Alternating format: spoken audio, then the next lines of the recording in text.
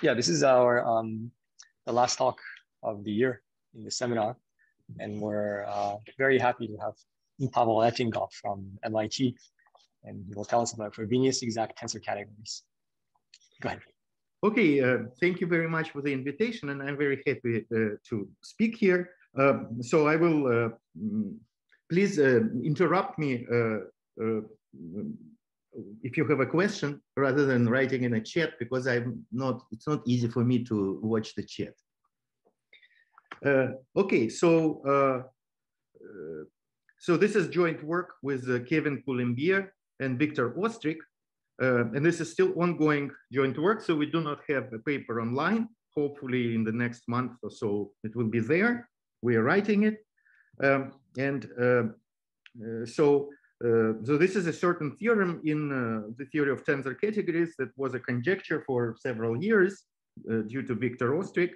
And we finally were able to prove this conjecture. And this has some pretty nice applications to classical representation theory of groups and group schemes in positive characteristics. So let me first describe those applications, and then I will explain how to use tensor categories for those applications.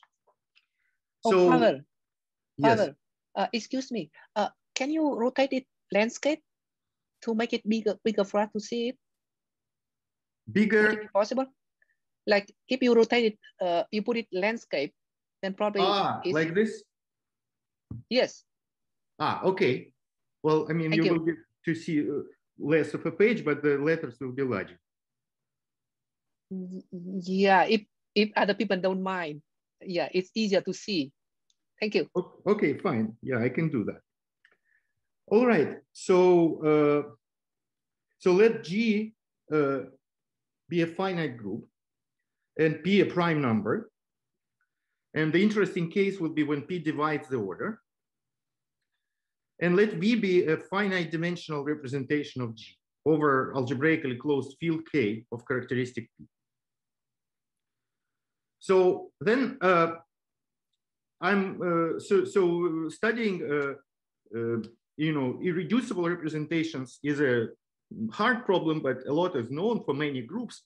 But if you want to study indecomposable representations, this problem is extremely hard and very little is known. And in fact, even if you take something like Z mod 2 cubed in characteristic 2, or Z mod 3 cross Z mod 3 in characteristic 3, but then we know almost nothing about the indecomposable representations. You cannot classify them. This is a wild problem, and how they behave under the tensor product is a very mysterious and difficult problem. Almost nothing is known, and this is in particular to report some progress on that. So we will define, and this paper was very much, I mean, at least this part, applications, was very much inspired by the work of Dave Benson and Peter Simons in this direction.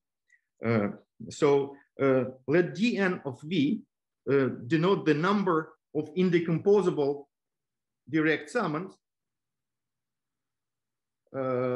in V to the n. But we will only count those direct summons which have dimension co-prime to P. In particular, we will not cover projectives, we will not count projectives, and we will not cover any other ones that have dimension divisible by P. We will only count those that have dimension co-prime to P. So that turns out to be a little bit more tractable. One thing that is clear is that this is super multiplicative. So if you have dn plus m of V is at least dn of V times dm of V. Well, simply because if you have two indecomposables of dimension co-prime to P, their tensor product also has dimension co-prime to P, and therefore it has to have at least one summand of dimension co-prime to P. So Pasha, do I understand correctly that we count just the total number, not the number up to isomorphism? The total with multiplicities, yes. Mm-hmm. Thanks. So, and another obvious thing is that this number dn of V is less than or equal than the dimension of V to the power n. Well, that's simply because every such representation has dimension at least one. Now, there is a lemma in elementary analysis that I recommend everybody to prove for yourself due to Fekete, which says that if you have a sequence of positive numbers satisfying this inequality, which is called the super multiplicativity, and this sequence is exponentially bounded, then there is a limit of the sequence nth root of the sequence, which is a positive number, which is a certain positive number. And so we will define d of v to be this number.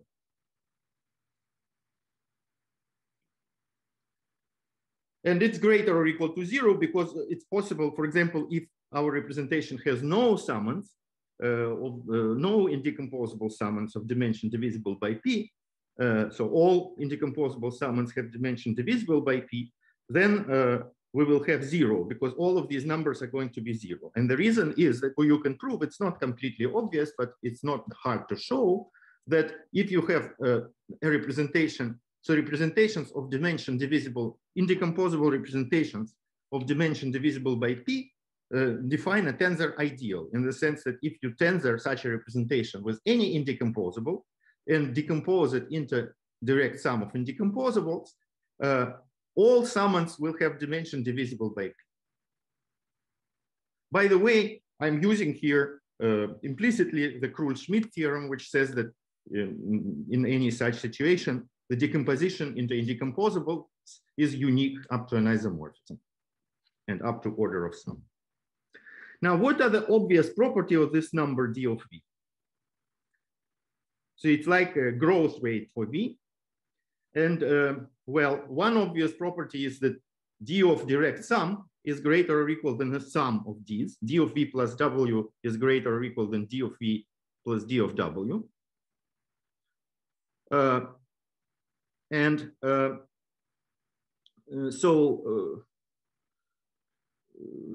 But it's not clear that they actually equal. And another thing that's easy also, that d of v tensor w is greater or equal than d of v tensor d of w. So you can check these for yourselves. That's pretty easy. Another thing that's clear is that if this d of x is 0, this is equivalent to all indecomposable summons of x having dimension divisible by p. This follows from what I just said. And such representations are called negligible, and they form a tensor ideal in the category of representations. So if you tensor them with any representation, you get a negligible representation. And another thing, if d of x is positive, which is equivalent to having at least one summand of dimension 4 prime to p, then this d of x is at least 1 and less than or equal than the dimension of x. Well, it's less than or equal than the dimension because of the inequality I stated before. And of course, greater or equal to 1 because all those numbers dn of x are greater or equal to 1. Well, that's about it, or what you can say from general principles. And then you can, it's not easy to say much more just by elementary needs.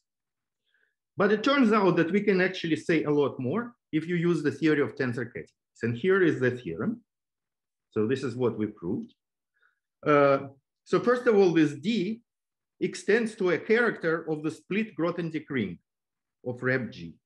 So in other words, we have equalities here and here. D of V plus W equals to D of V plus D of W. And D of V tensor W is equal to D of V times D of W.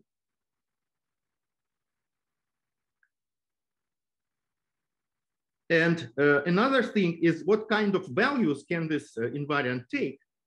A priori, it is an arbitrary positive real number, but actually there are very restricted set of values it can take. Namely, let Q be e to the pi I over t. So this is a root of unity of order 2p.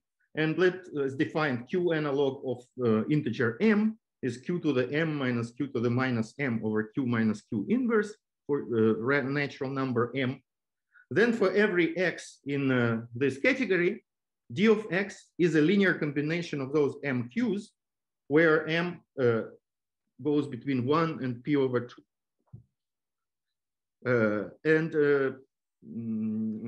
the combination is with non-negative integer coefficients. So in particular, if you p equal 2 and 3, so in that case, m is necessarily equal to 1. And so this number is also 1. And this means that the d of x is just an integer. If p is greater than 3, this number doesn't have to be an integer. And here is an example. So suppose we take p equal 5 and take the group G equal to Z mod 5 and take B to be J3, which is the three-dimensional indecomposable representation given by this Jordan block. So this 1, the generator of Z mod 5, we view it as also as an element of F5, maps to this matrix. This matrix to the 5th power in characteristic 5 equals 1. So we can now look at the tensor powers of this representation. Well, one can show that only the odd-sized Jordan blocks appear. It's pretty easy to see. And so there is going to be an copies of 1 by 1 block, and bn copies of 3 by 3 block, and cn copies of 5 by 5 blocks. It cannot be bigger than that because this is a group of order 5. So now, how does the tensoring look like here? So if we tensor V, which is J3 with J1, obviously we just get J3. But if you tensor V with J3, so J3 tensor J3, well, we know that the Jordan blocks tensor in the same way as representations of SL2 in characteristic 0.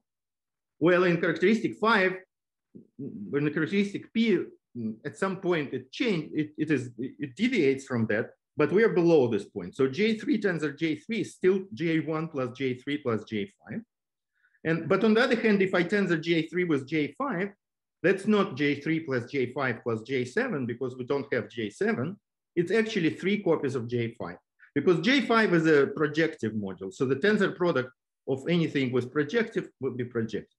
Tensor product also it's negligible. So if I tensor it with anything, I should get something negligible. And so that's what it looks like. And so therefore, I get, if I tensor this equation with B, what I get a recursion for these coefficients A and B.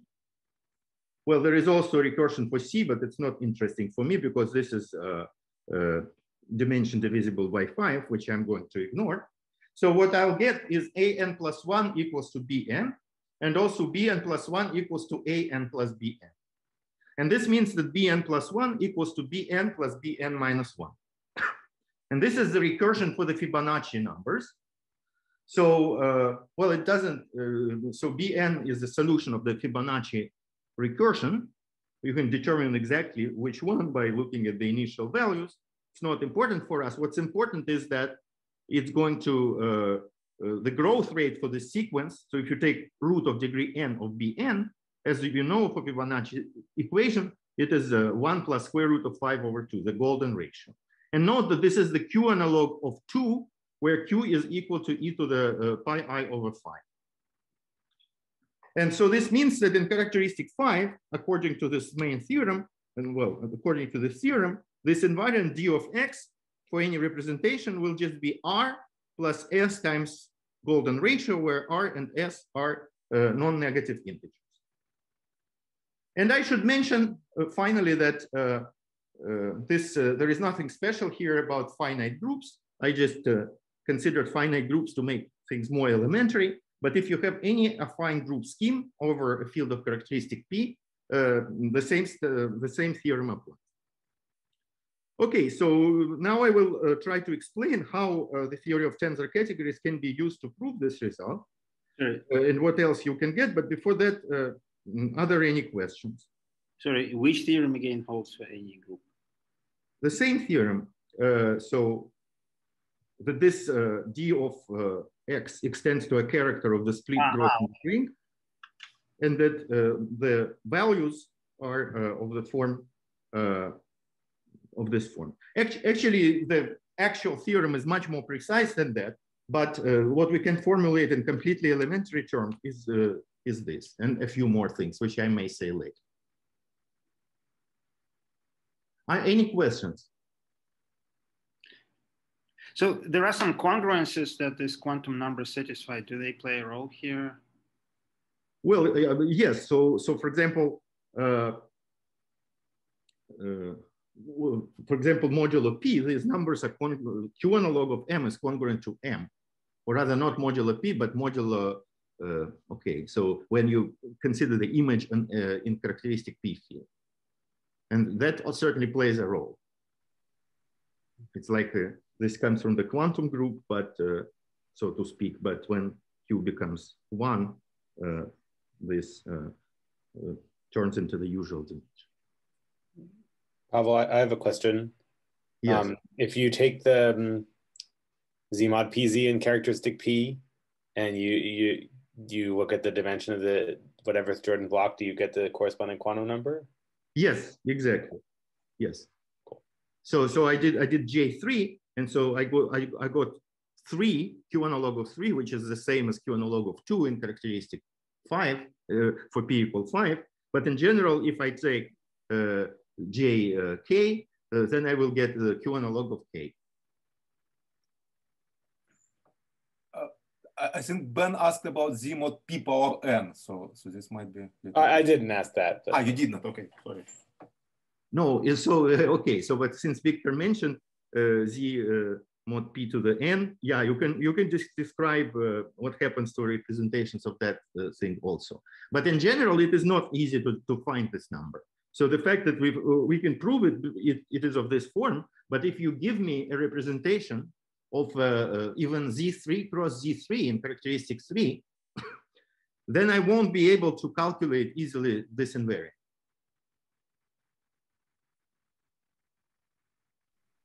I know that it is an integer in characteristic 3, but which integer, it's not easy to say.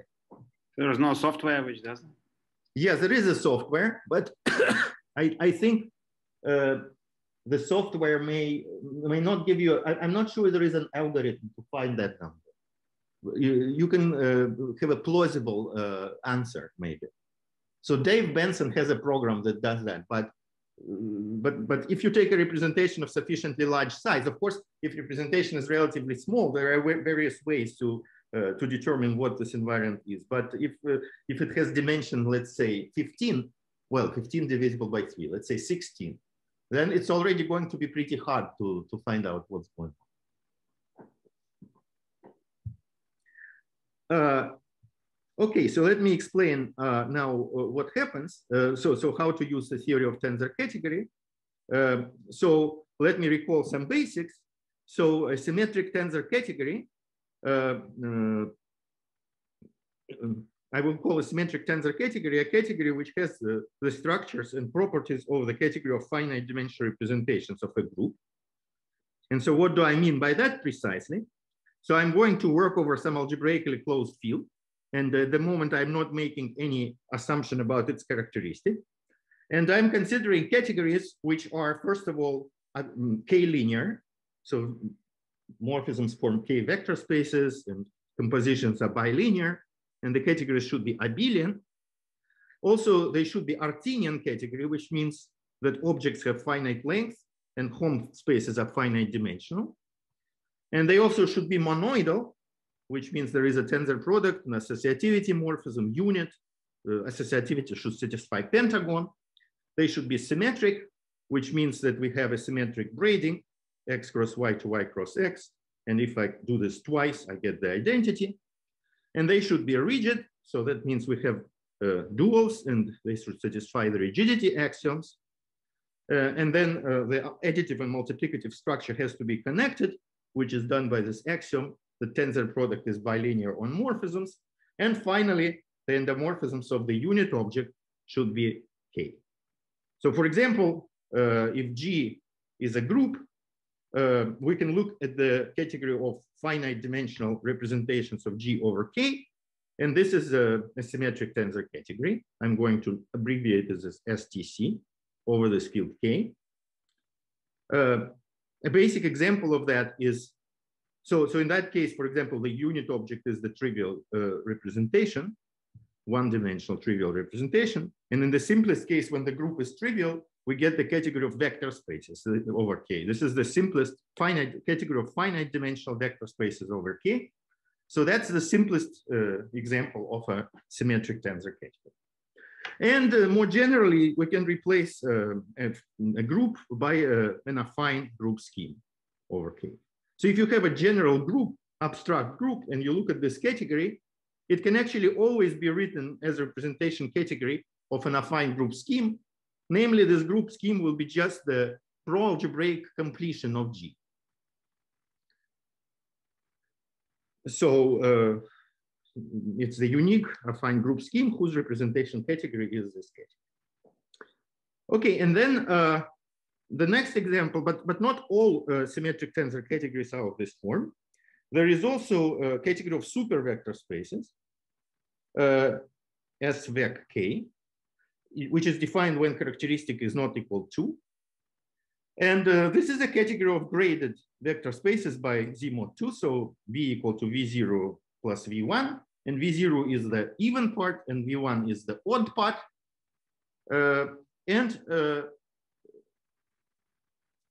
But there's a difference with the usual, of course, we can take the usual category of Z mod 2 graded vector spaces, and this will be representation certainly of an affine group scheme, which is the dual of the group Z mod 2. But we will put a different symmetric structure. So Cxy of X tensor Y. So for usual representation categories, this is just Y tensor X. But we are going to add a sign, -1 to the degree of X, degree of Y. So for homogeneous X and Y, the formula looks like this. And in particular, the only case when it differs from the usual one is when both X and Y are odd. In that case, C of X tensor Y is minus Y tensor X. So that's the Kazul sign rule, which is satisfied for many mathematical objects, such as exterior forms, differential forms, cohomology, and so on. And that category is not of the previous kind. And this can be generalized. We can consider supergroups, or at least superalgebras and supergroups. So G could be an affine supergroup scheme over K. So this simply means it's an affine group scheme inside the category of supervector spaces. So that means that we should have a commutative. So what's an affine group scheme? It's a spectrum of a commutative Hopf algebra. So we need to fix a commutative Hopf algebra in the category of supervector spaces. And in more elementary terms, this means that it's a super commutative Hopf superalgebra. So there are some, you have to put signs in the axioms of Hopf algebra. And also, well, you can consider representations of this, but actually you can do something slightly more general. Namely, if you have an element Z in G of K, which is just the even points of G over K, or which is the same thing as points of the even part of G over K, which squares to 1, and also its conjugation action on the algebra of functions is by parity. So it acts by 1 on even functions and by -1 on odd functions. So if you have such an element, you can consider, and if you don't have such an element, you can always adjoin it subject to these relations. And if you have such an element, you can consider the category which is denoted by rep GZ. And this is the category of representations of G on supervector spaces such that Z acts by parity.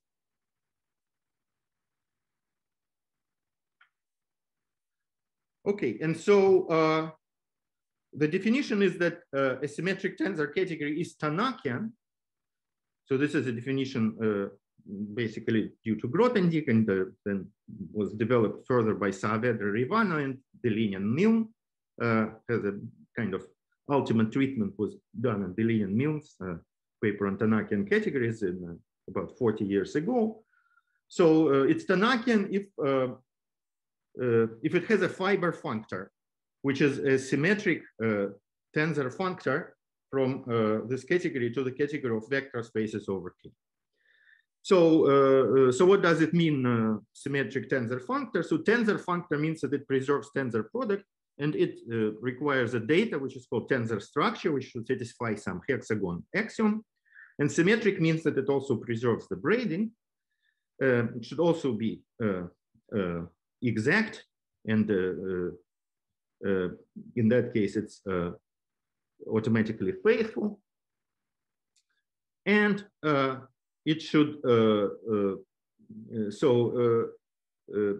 such a functor exists for category of representations of, let's say, affine group scheme. Namely, this is just the forgetful functor which attaches to a representation its underlying vector space and forgets the structure of the representation. And called fiber functor because, for example, if you have the category of local systems of finite dimensional vector spaces on a topological space X, then such a functor can be constructed by taking fiber of this local system or locally constant sheaf at a point X in X. And that's the source of this terminology. So in this case, this functor is, so Deligny and Mill showed that this functor is unique. It's not very hard to prove. And we can define then an affine group scheme, which is the scheme of tensor automorphisms of F. So it takes a little bit of work to define the scheme properly, but its points over K are just ordinary tensor automorphisms of F, which are just automorphisms of the functor F, which preserves the tensor product. And then the C simply can be identified with the category of finite dimensional representations, algebraic representations of this affine group scheme G. I should say that when I say that this functor is unique, it's unique up to a non-unique isomorphism. For example, when I take fiber of a locally constant sheaf, well,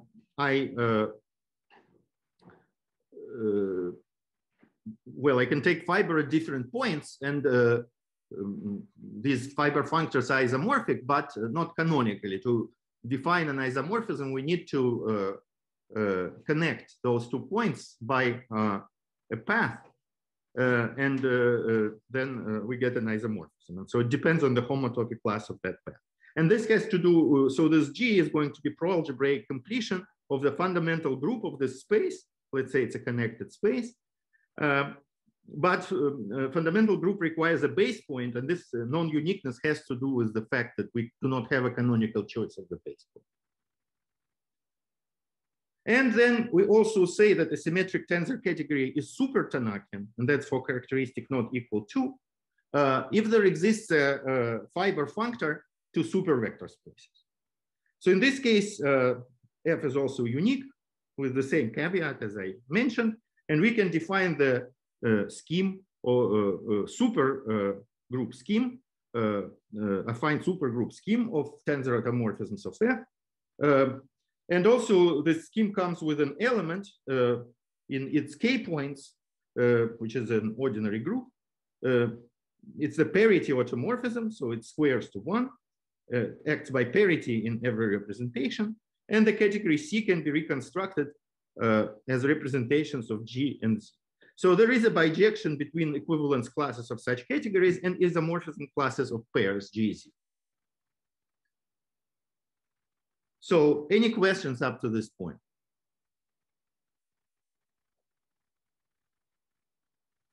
So this was a review of the basic theory of Tanakian and super Tanakian and symmetric tensor categories. And now I want to define the notion of moderate growth. Actually, Pavel, before you go on, is it okay if we take a 5-minute break at this point? Break, okay. Yeah, we usually try to. So we can meet back at about 3:35. Oh, okay, and, sure. Yeah. Yes, whenever you're ready. Okay, so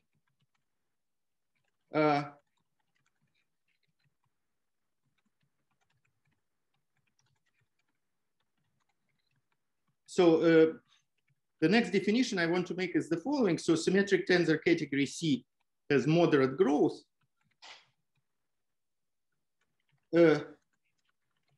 If for every object there exists a constant Cx, real number, such that for any n, the length of the nth tensor power of x is at most this constant to the nth power. So for example, if x is a representation of a group or supergroup G, then we can take for the Cx to be the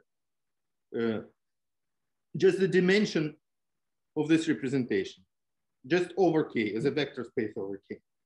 And so therefore it's a moderate growth. Not all categories of moderate growth. There are these Deligne categories, rep GLT, for example, which many people saw. So they are faster growth. But for moderate growth, it turns out that there, in characteristic 0, there is nothing more than what we have discussed. And this is a great theorem of Deligne from 2002. So it says that a symmetric tensor category over K of characteristic 0 is super Tanakian if and only if it is of moderate growth. So moderate growth categories are the same as super Tanakian categories or categories of representations of supergroups. Well, with this element Z, but really essentially super. That's a great theorem. So shows that such categories can be studied by means of Lie theory. In some sense, Lie theory, or rather super Lie theory, or algebraic super Lie theory, is more or less the theory of such categories. Well, unfortunately, or fortunately, this theorem is not true in characteristic P.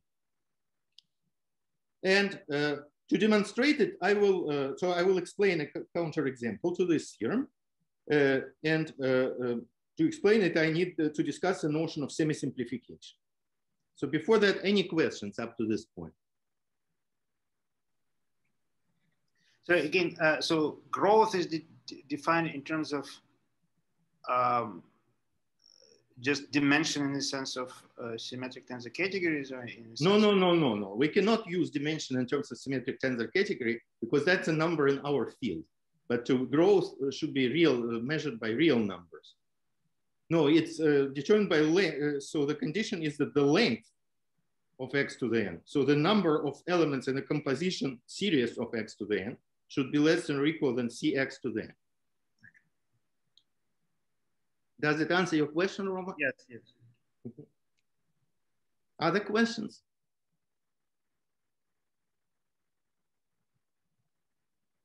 All right. So what is semi-simplification? So suppose we are given an additive, rigid, symmetric monoidal category. So I'm not assuming that it's abelian over my field K, again, of any characteristic at this point. And suppose the endomorphisms of the unit is K. So the main difference from the previous setting is that I don't require it to be abelian. And then there is a notion of trace of a morphism. Actually, this notion exists just for monoidal categories. It doesn't need to be additive. So if you have a morphism from an object to itself, then you can define its trace, which is an element of K, in general, just an element of endomorphisms of the identity object. And this is defined as follows. So I start with the unit. I do the co-evaluation map from unit to X tensor X dual. That's part of the structure of rigid category. Then I apply my morphism in the first component here.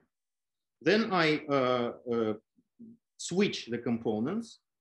And then there is evaluation morphism, which goes back to the unit object. And then the composition is a map from the unit object to itself, which means a number in my field, which is called trace of F.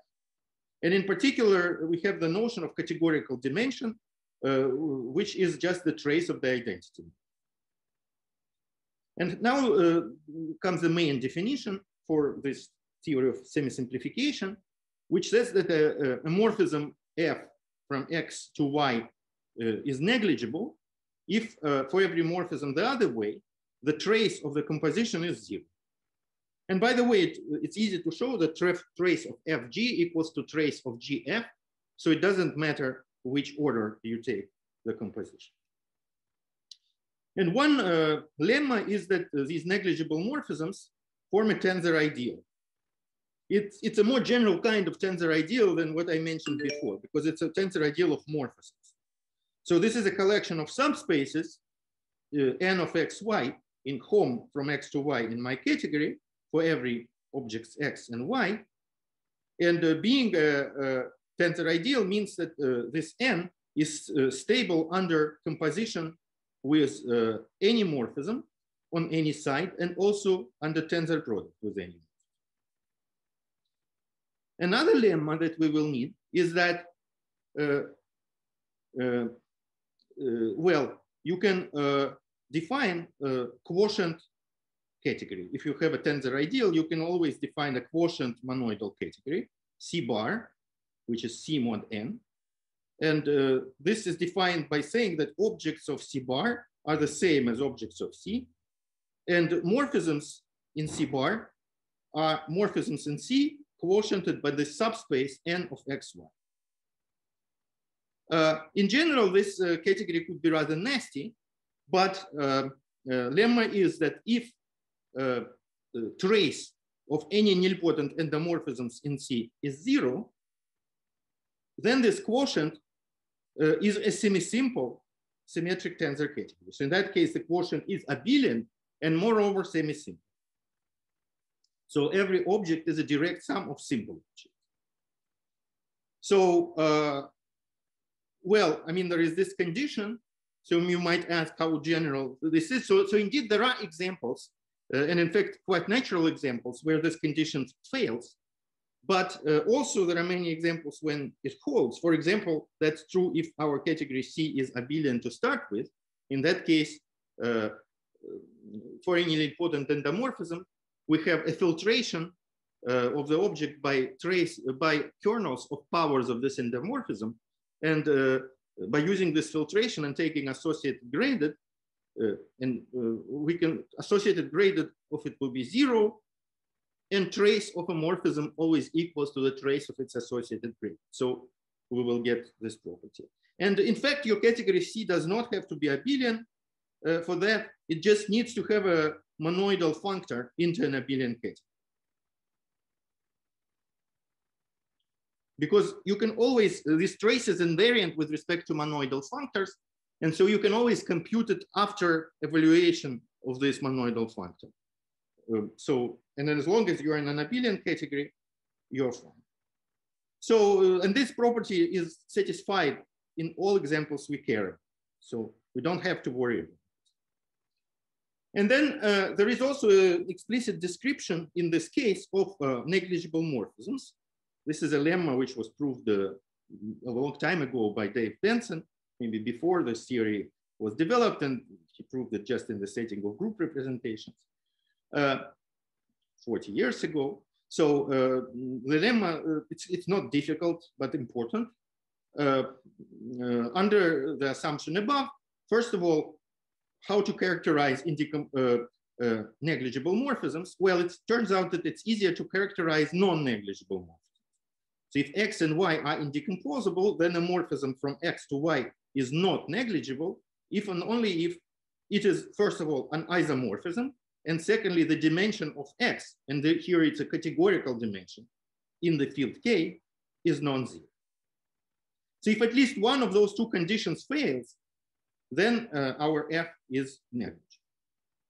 And the second fact is that if you have a morphism between arbitrary objects which are decomposed into direct sums, then for it to be negligible, it's equivalent to say that all components, so you have a matrix Fij, and all the entries of this matrix, which are maps from Xi to Yj, have to be negligible.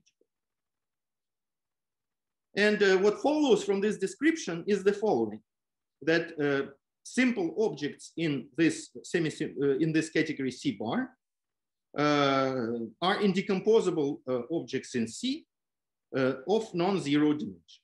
Because what this procedure does, it forces Schur's lemma to be satisfied.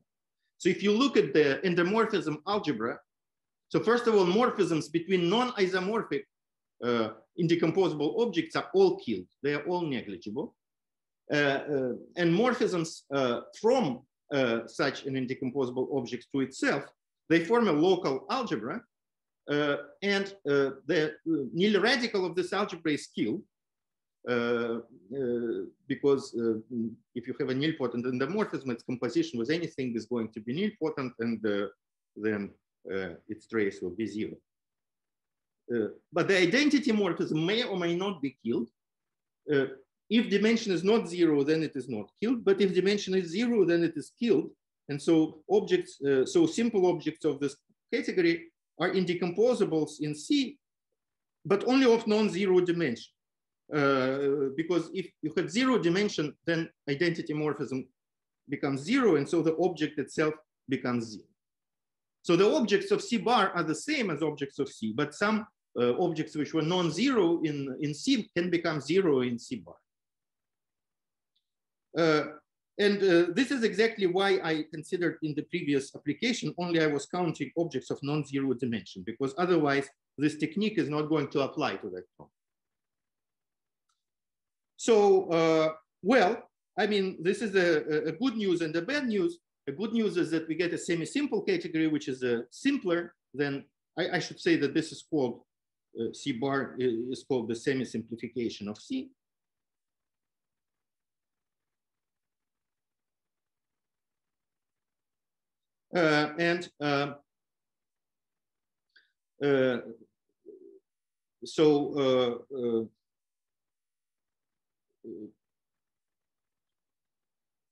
So in general, you will get a very complicated category because, okay, good news, it's semi-simple, but the bad news is that you cannot really describe all the indecomposables in general. Like for the group Z3 cross Z3, we don't have a good description of all indecomposables. But in some cases, we can do that. And the simplest example is, of course, representations of the group Z mod P in characteristic P, which is the example we already considered. So if I take my category C to be that, then it's indecomposables at J1 up to JP. So these are Jordan blocks of sizes 1 through P. They define simple objects in my category C bar, L1 through LP minus 1. They come from J1 to JP minus 1.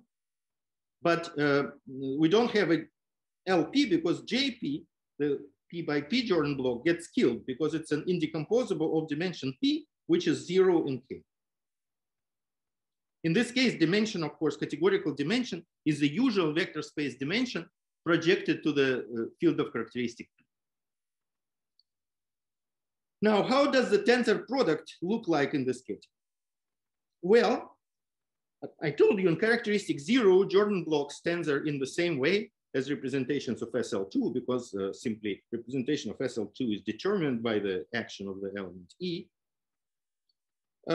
So we are supposed to get something like Klebsch-Gordon rule. And if we did not have these P minus M, P minus N here, that would be exactly the Klebsch-Gordon rule for SL2 representations.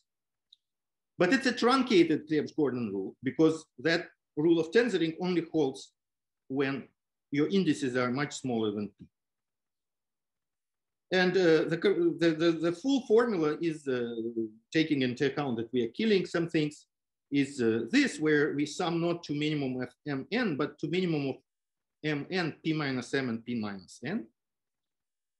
And so for this reason, this is actually the Verlinde rule, which is the tensor product rule in representations of affine Lie algebra, SL2 hat at positive integer level, P minus 2, or also quantum group for root of unity of order 2P, which is Q, the Q that I already mentioned.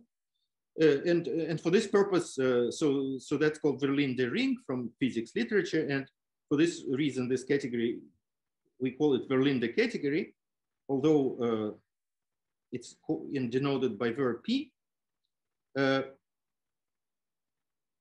Although I will explain that actually it first, in characteristic P version of this category, which is what we are talking about, was constructed in the 90s in a different way and by different people. So I will get to that. But let me mention one variant. We can replace the group Z mod P by the group scheme alpha P, whose function algebra is just K of X modulo X to the P, where X is a primitive element. and it is a self-dual finite group scheme. And also, okay, so the category Ver2 has only one simple object, so it's just the category of vector spaces. Ver3 is the category of super vector spaces, and Ver5, well, what do we have? So far we don't have any counter examples. But when we get to Ver5, this has this object L3, and when we tensor it, so J3 tensor J3 is J1 plus J3 plus J5, as we already saw. But when we pass to Ls, then we get X tensor X is just 1 plus X, because there is no L4. And so this immediately implies that this category Ver5 has no fiber functor into vector or super vector spaces, because if F were such a functor and F of X was the corresponding vector space of some dimension D, then this D would have to satisfy an equation coming from here, which is D squared equals to D plus 1. And this equation doesn't have integer solutions. So we cannot have a vector space whose dimension is the golden ratio. So that's why we don't have a functor like that. Maybe I should mention that for P greater or equal to 2, greater or equal to 3, this category can be factorized into a product of the even highest weight part, which is Ver P plus, and a category of super vector spaces, which is generated by L1 and LP minus 1. So it's actually a tensor product of two pieces.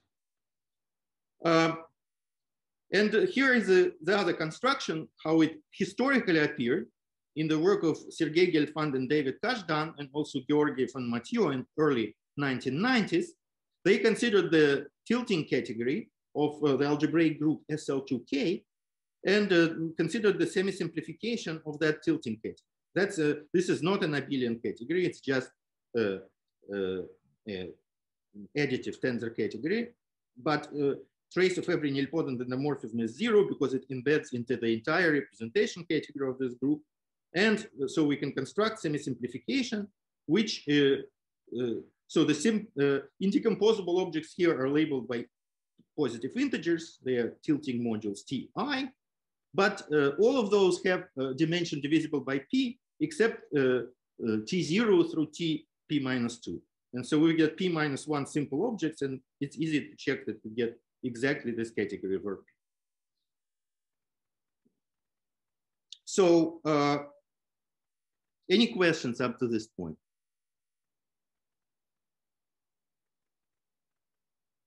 All right, so since this category has no fiber functor, maybe we should view it as the target, because remember, we had affine group schemes, and those project to vector spaces. But then we found an example, super vector spaces, which doesn't project to vector spaces. So then we passed to categories that project to super vector spaces, and we discovered supergroups. So we should do the same thing here. Whenever the theorem fails, whenever we don't have a fiber functor, make that the target, the receptacle of fiber functors, and see how general are the categories that you can get.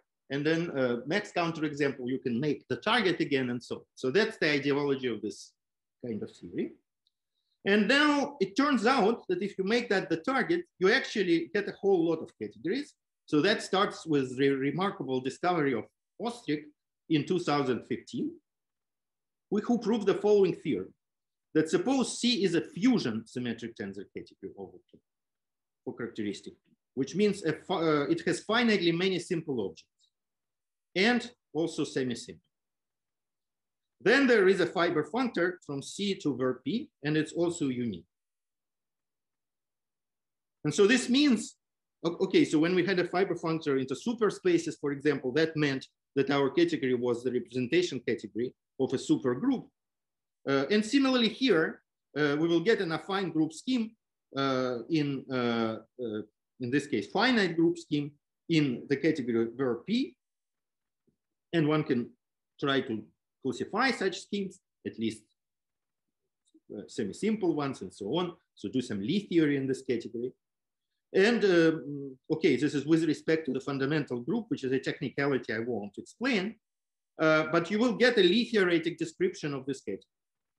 So this simply means that studies such categories reduces to the study of Lie theory or theory of algebraic groups in this category work.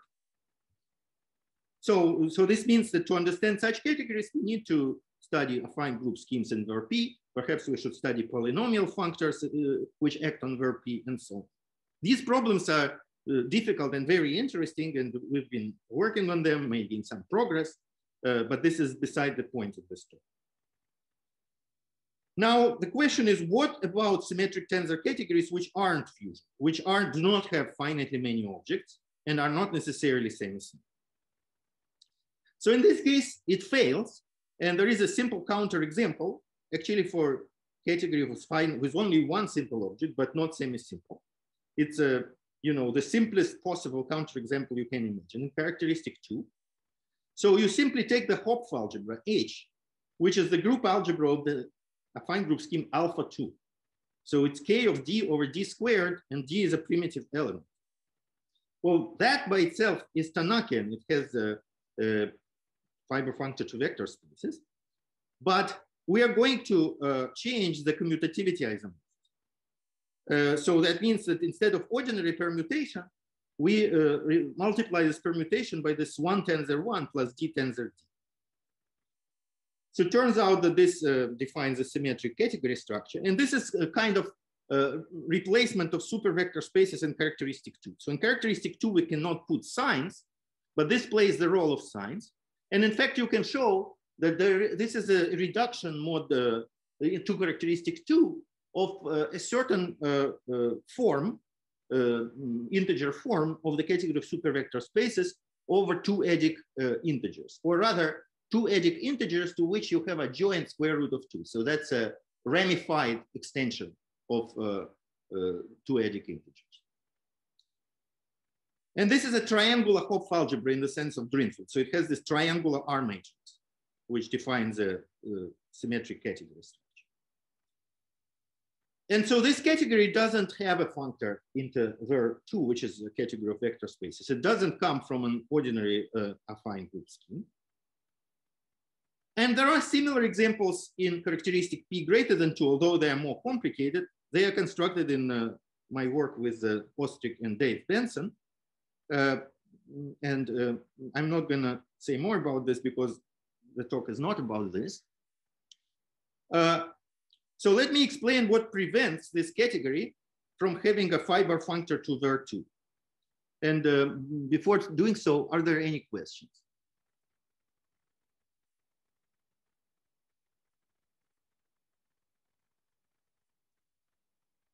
All right. So the way you can see that, well, of course, in the category which is as simple as this, it's pretty easy just to check directly. But the conceptual way of doing it, which also explains why conceptually it doesn't have such a functor, is to consider the notion of Frobenius. So in characteristic P, the important ingredient in modular representation theory is Frobenius functor on representation categories of algebraic groups, which simply is induced by the Frobenius map on the algebraic group, which basically raises regular function to P's powers. And in terms of representations, what this functor does in characteristic 2, for example, is the following thing. You take an object X, which is an object of your category in characteristic 2. You consider the tensor square, X tensor X. And in this tensor square, you have an operator 1 plus P, endomorphism 1 plus P, where P is the permutation of components. Now, because P squared is 1, in characteristic 2, this means that 1 plus P squares to 0. So you can view that as a differential, and you can compute its cohomology. So this is the kernel of 1 plus P, modular image of 1 plus P. So more precisely, what you can say is that this X cross X has a 3-step filtration. The top piece is wedge 2X, and the bottom piece is wedge 2X. And then this is this X1, which is really the Frobenius of X. And you have things like, so symmetric square is a quotient by wedge 2. And so this is S2 of X. And this is gamma 2, the divided power symmetric square. And so this Frobenius is this X1. So it's a cohomology of this operator 1 plus p. Now, if you calculate, and in usual representation theory, this is an exact functor because it is just going to be the same space on which the scalar multiplication has been twisted by the map x goes to x to the p. However, in this case, if you do the exercise, you discover because of this funny commutativity morphism, what you will get is that Frobenius of H of the regular representation is 0, while Frobenius of the trivial representation is itself. So if you start with a short exact sequence, 0 to 1 to H to 1 to 0, non-split short exact sequence, this Frobenius functor maps it to a sequence like this, which is not exact on the left or on the right. And so this functor turns out to be non-exact. And in fact, it's not exact either on the left or on the right. On the other hand, this is an additive functor.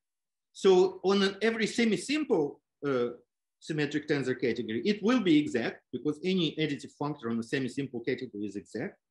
And also it commutes. So what you can show, what's not obvious from this definition, but is true, is that even though this functor x tensor x is quadratic in x, this functor is actually additive. And it's twisted linear. So it maps scalars to their squares, but otherwise it's linear. And also it's monoidal. That's also not completely obvious, but can be shown. So this functor commutes with tensor functor, which is, and also it commutes with tensor functors, which is, I guess, clear because tensor functors are exact and preserve tensor functors. So, and so this means that C does not admit a faithful tensor functor into any semi-simple symmetric tensor category, and in particular in interval 2, in this case, which is vector space. And in fact, you can define these Frobenius functors. So in other words, the obstruction to existence of this fiber functor is the failure of this Frobenius functor to be exact. And so you can define these Frobenius functors for higher p, but that's less trivial. And this was done by Ostrich. So there are actually another version of that theory due to Kevin Poulenbier, and those are closely related to each other. And we in fact use both of them in our theory. But let me explain Ostrich's version, which comes from his paper in 2015. So if you have an object X, then you raise it to pth power. So we took square last time. Now we're going to raise to pth power. And instead of permutation p that we had, we will have cyclic permutation, which cyclically permutes the x's in this product. So c to the p equals to 1. So this means that this x to the p is not just an object of C, but it's an equivariant object with respect to the group Z mod P. So it's an object of this tensor product, the lean tensor product of the category C with representations of Z mod P. And we can consider its image in semi-simplification. So we can semi-simplify with respect to this component, but not with respect to this one. And we can project to here. And so we will get this monoidal functor, additive and twisted linear.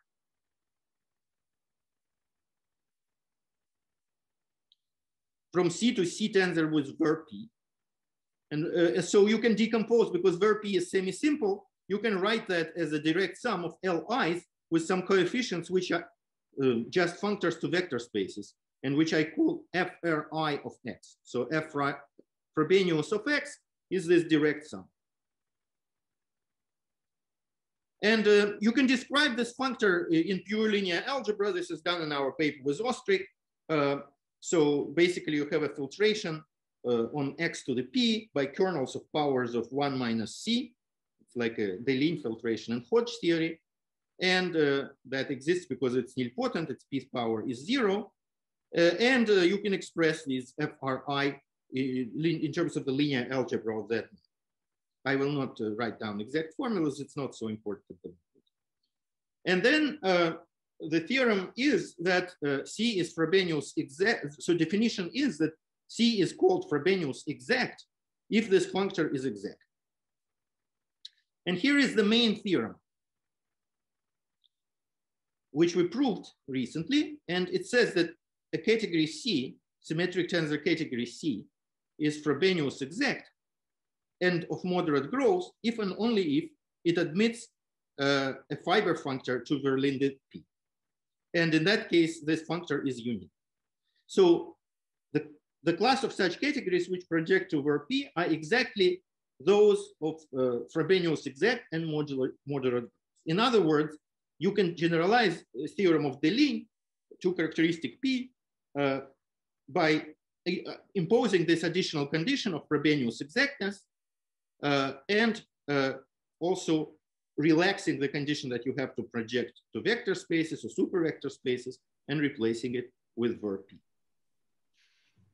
Okay, and in particular, this holds for any semi-simple symmetric tensor category. And I think I should probably wrap up, but may I talk for another 5 minutes? Yes, it's okay. So, I will explain how this can be applied to the problem in modular representation theory that we discussed.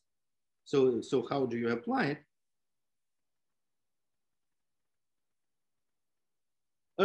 So remember what we did is we took a modular representation and we raised it to power n, and then we counted in decomposables which have non-zero dimension. This is really a computation in the semi-simplification of the category of representations of this group. So we consider C, which you take representations over K of our group or group scheme, and then we take its semi-simplification.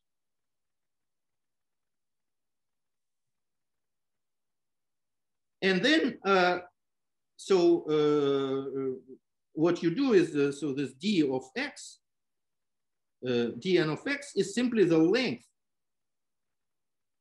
of x bar to the n, where x bar is the image. So C is representations, and this C bar is a semi-simplification. So x bar is the image of x. But then you can prove, but this theory really allows you to describe this category very, quite explicitly. So the main theorem implies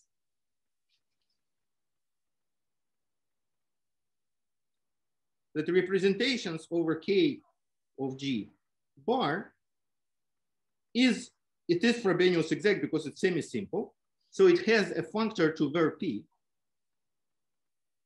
So there exists a functor to Ver P. And this category is really representations over K of some, not over K, but in Ver P. So there is some affine group scheme, G bar. It's an affine group scheme in Ver P.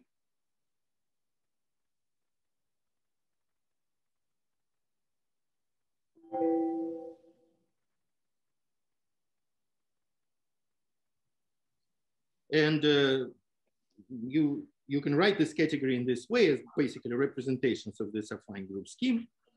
And moreover, it's a semi-simple affine group scheme. Or linearly, maybe I should call it linearly reductive affine group scheme. And linearly reductive for algebraic groups, it means that representation category is semi-simple. And then, well, one thing that you can derive from this is that this dn of x, this d of, so what you can derive from this, so actually those semi-simple or linearly reductive affine group schemes are not very hard to classify in some sense. Well, at least up to some finite data. Well, they have this even part, which is somehow the bulk of it, which is an algebraic group, linearly reductive algebraic group. And about those, we have a theorem of Nagata, which says that they're basically tori. In characteristic P, there are there is a lot fewer algebraic groups which have semi-simple representation theory. They're basically all tori, semi-directly multiplied by a group of order prime to P. And so using that, what you can deduce from this is that this d of x actually is the same as d of f of x. But f of x lies in ver P, and in finite, it's a finite category. So for every y in ver P, d of y, it's pretty easy to show, is just what is called Frobenius Perron dimension of y, which is the largest eigenvalue of the matrix of multiplication by y. So if you have finitely many simple objects, then every simple object gives you a matrix of multiplication by this object. And this matrix has positive elements. And so you have this thing. And this is a character. Which means that the original d of x is a character. And another thing is that if I compute it for LM, this is what Ben asked about, this is just M cubed. And this implies the result that I explained. And another thing that we get this way is that we get more than that actually, because we get that, first of all, a pretty good description of these categories, so we can make much more precise statement about indecomposables of non-zero dimension that arise in the tensor product.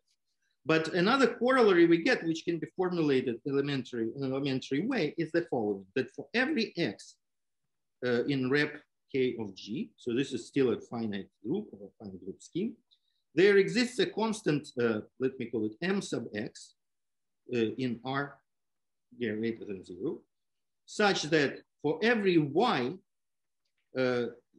an indecomposable summoned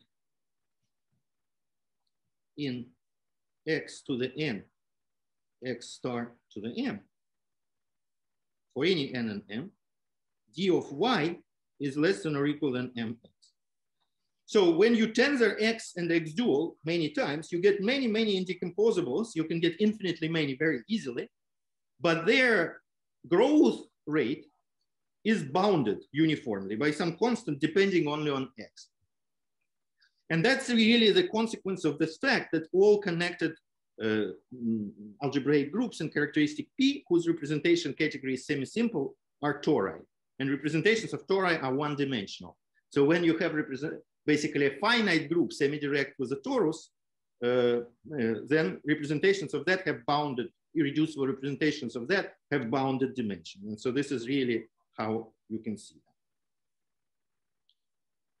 So there are some problems in this theory which we still don't know how to solve, but so maybe let me finish by giving this example.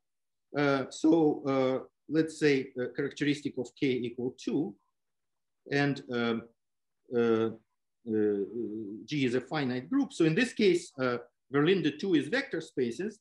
So our theorem basically says that our category is Tanakian. So representations K of G bar, which is C bar, is Tanakian. So this is just representations over K of G bar, where G bar is a linearly reductive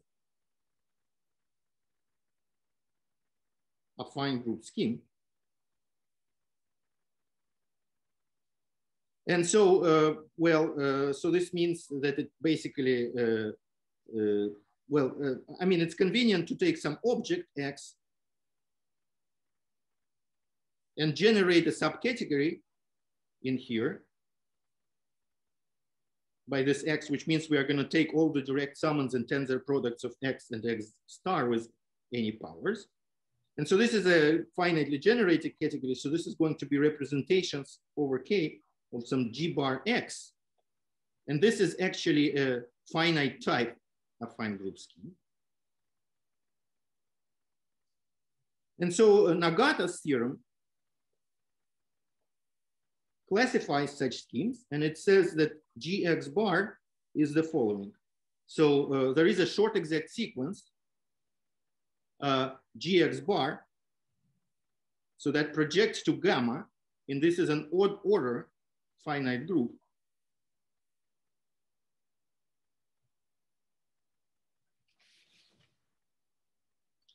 And kernel is like this. And this is a dual of finite abelian 2 group.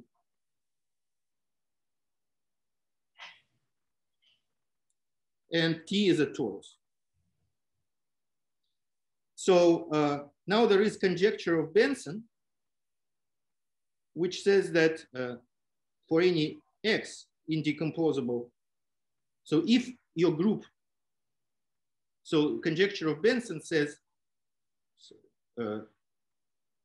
that if G is a 2 group,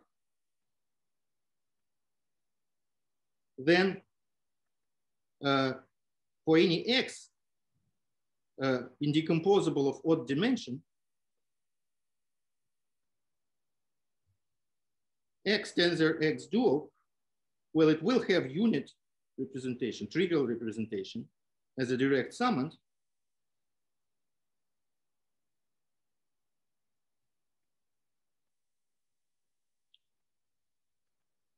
But the rest is the direct sum of even dimensional indecomposables. So the only odd dimensional indecomposable is K. So this really means that X is invertible in the semi-simplification. And this theorem is equivalent, this is a conjecture. So this is a conjecture, and it is still not proved. Our technique is not strong enough to prove this, but what this is equivalent to saying is that this group gamma is 1. So for a general group, we can generalize this conjecture, which is actually equivalent to the original formulation, is that if your G is any finite group, then this group gamma should be smaller or equal to, I think it's a quotient of the normalizer of the CIL of 2 subgroup of G. So general gamma is a quotient of CIL of 2 subgroup. So that's Benson's conjecture, and it's confirmed by many computer calculations. But we seem to be still missing an important idea how to prove this, in order to prove this. Okay, thank you very much.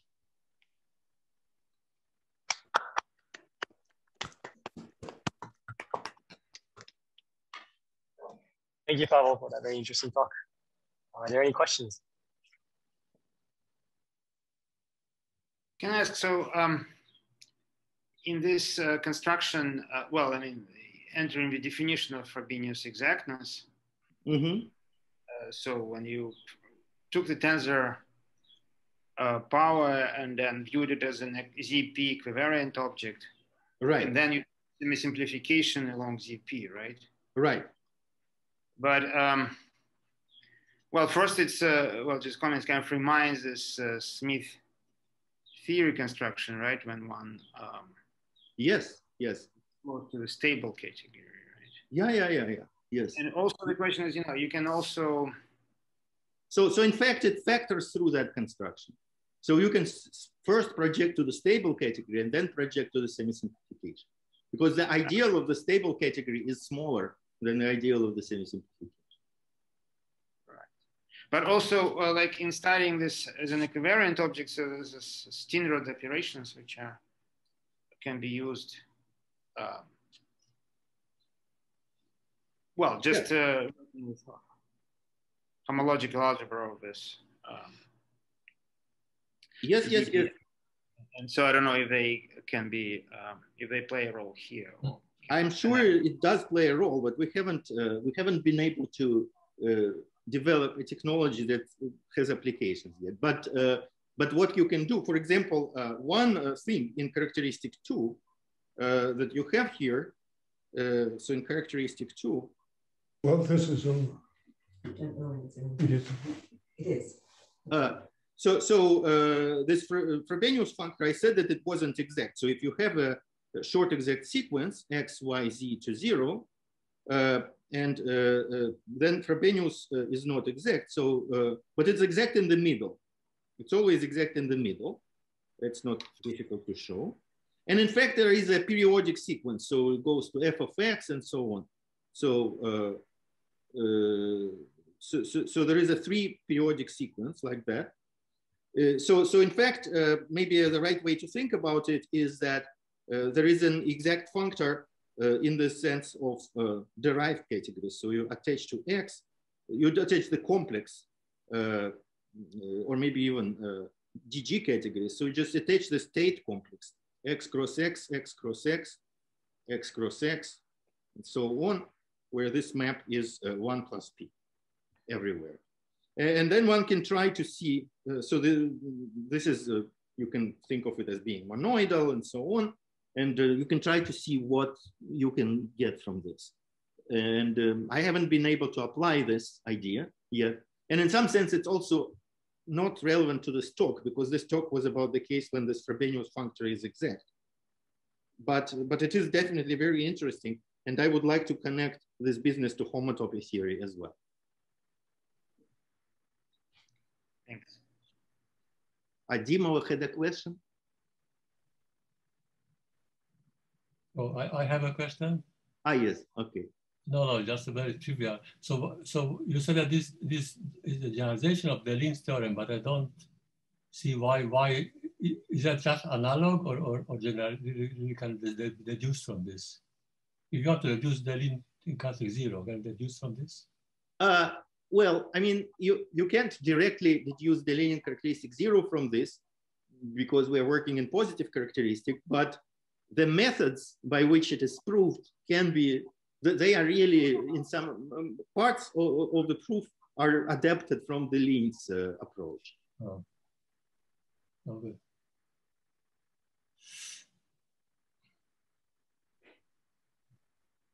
Dima Nikšić had a question. No, I didn't. Okay. Asha, can you go up 2 slides or something? Yes. I didn't understand when you were explaining this application to your numbers at the beginning, why d of there, back there. Why d of x equals d of f of x?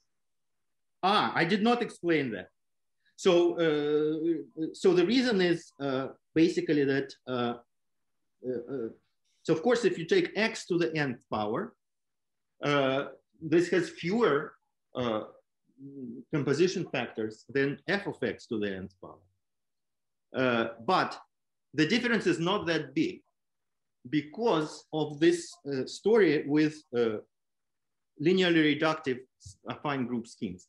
So they don't have, their representations have bounded dimension. And so the distinction between those 2 lengths is not too big for that reason.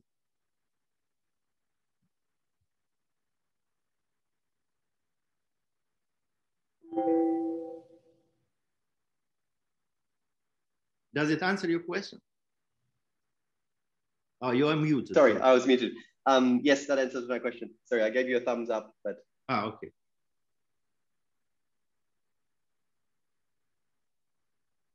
Pavel, I have a quick question. I don't know if it's well posed though.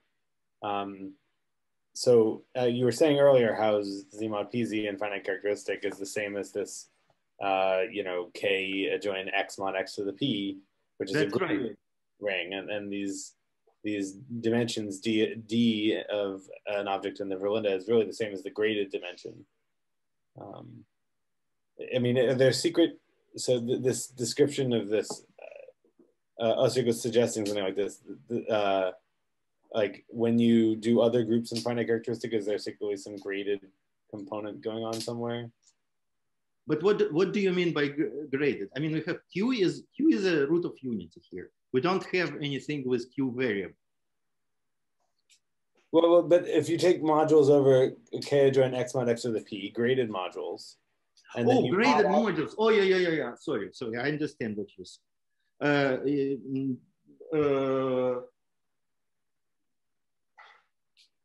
So actually, it's an well, I mean, what you can try to do is you can try to take a 2 group and then compare it to the so semi-simplification of the representation category with the semi-simplification of the associated grade. I do not know if they are how they are related. I don't know. I mean, if you take more complicated groups like already ZP cross ZP, for example, I don't know. Definitely, the categories even the tensor product rule, the split Grothendieck rings are different. But whether after semi-simplification there will be any connection, I don't know. But definitely they are very similar, and there are ways. But you see, these categories are very complicated because they have very many objects. So the right way to study them is to take an object and see what it generates, and then try to understand that piece. Mm-hmm.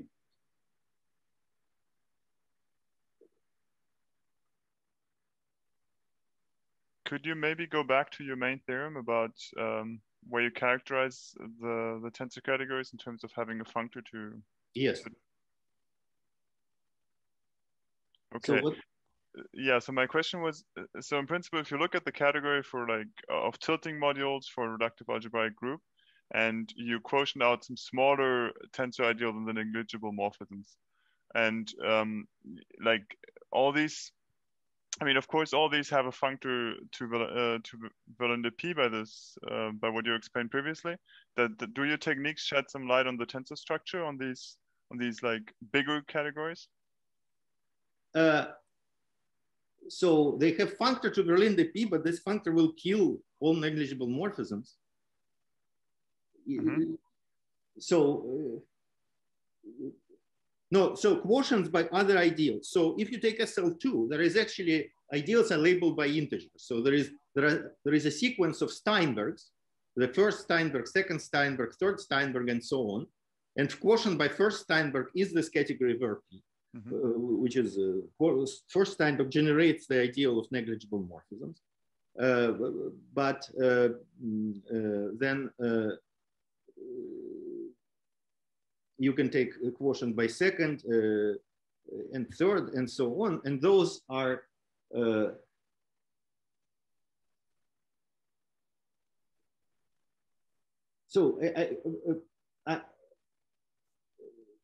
So those are smaller ideals, and quotients by them are not abelian in general, but they have abelian envelopes, and those exactly examples which I mentioned, which we found with Ostrich and Benson.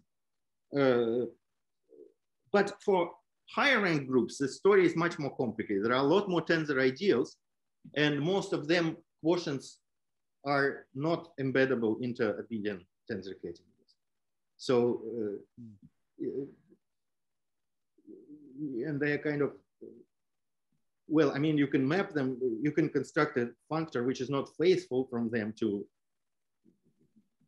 P, but that functor will kill all negligible morphisms. Okay. I had a quick question. So in the sequence at the end, what did you say gamma was? You said something about the normalizer of the CELO, or? So a quotient of the norm. I'm sorry, I did not write the normal. I should write normalizer. Right. Okay. Yeah. The okay, CELO super, sub yeah. modulo the CELO sub. Right. Okay. Super. And so gamma. So we should have n of G2 over G2 J2 gamma. So that's the conjecture. Right. Do you have a guess what it should be more exactly, except that it should? So for I know the conjecture is that actually I'm sorry. I think the conjecture is that they equal. What is clear is that gamma. Okay, so I didn't say that. So in general, the conjecture is that they. What is clear is that the group gamma is at least as big as this, but the idea. So I think maybe the map is the other way, but the conjecture is that this is an isomorphism. Okay, that's super. Okay, fantastic.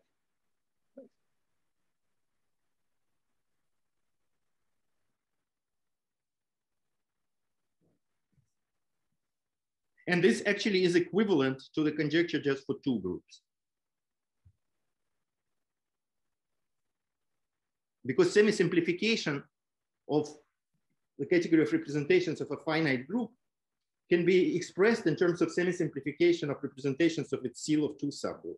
Namely, it is just the equivariantization of the category of representations of the seal of two subgroup with respect to the normalizer of the subgroup modulo the subgroup.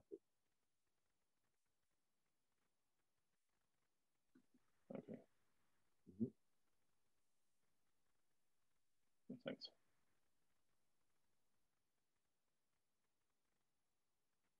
So, any other questions?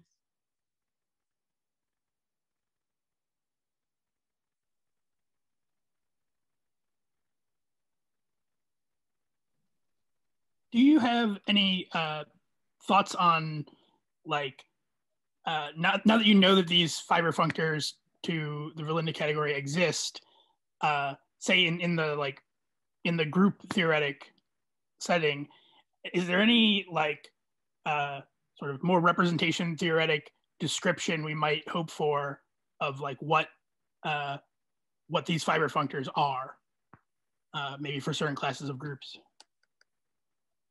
Well, it's hard to calculate them. Like I said, even this invariant, for example, if we knew that what these functors were, it would be a trivial matter to compute this d of x. But computing this d of x is actually, if you give me a representation of even z mod 3 cross z mod 3, like say, like, I don't know, 7-dimensional, maybe, 11-dimensional representation, it will be very hard for me to say what that number is. I mean, using a computer, you can try to compute, but it will be hard to say.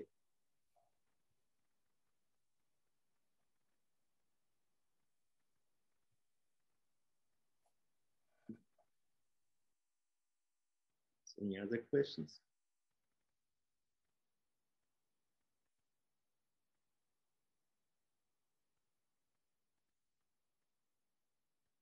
Okay, so it seems no question. So I'm not sure if Mackie is still there, but let's thank. I'm still here. Yeah. Asher again. Yeah. Yeah. So if there are no questions, let's thank Pavel again.